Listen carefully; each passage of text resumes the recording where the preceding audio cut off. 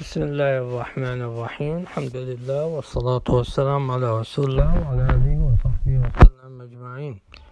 This is a radiology snapshot number 47 entitled about the normal measurement of the common duct.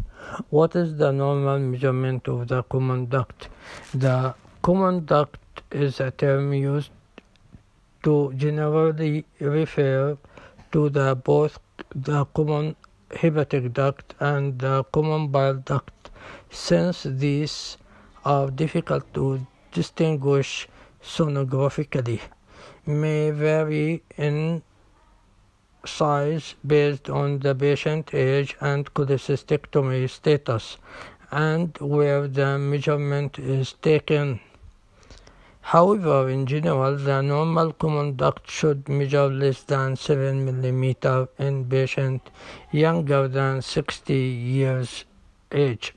In older patients and patients who have previous cholecystectomy, the common duct should measure less than 10 mm. Thank you for listening and hoping to see you soon in another talk.